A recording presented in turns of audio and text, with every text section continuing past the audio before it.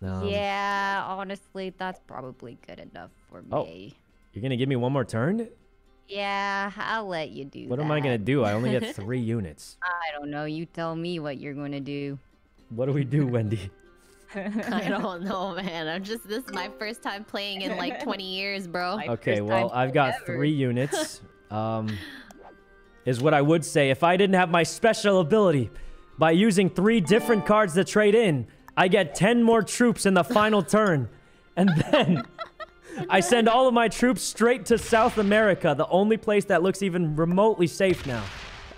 And then the big advantage here is since I'm in South America, it's surrounded by Wendy's units and some of my leftover units. Meaning, there's no easy way to break in. Okay, then I'll go to the fortify phase and transfer some of these units here. I didn't know we were playing Yu-Gi-Oh!